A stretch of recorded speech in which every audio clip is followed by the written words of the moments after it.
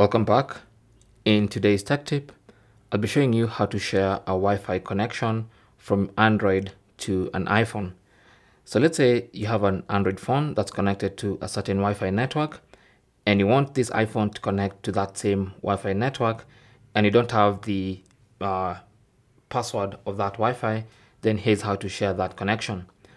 So what you want to do is, on your Android phone, simply go to Settings.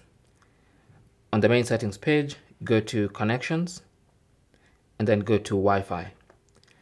And then you should see that Wi-Fi connection under Current Network. What you want to do is tap on the settings wheel icon to go to the network connection page.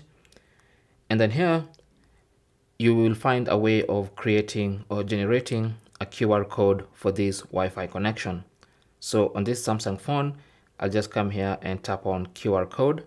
It's going to ask for a pattern, PIN, or password.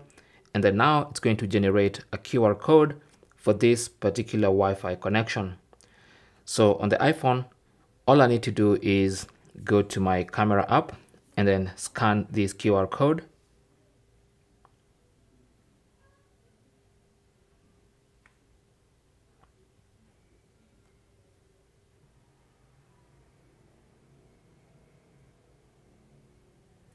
I'll try to scan it properly.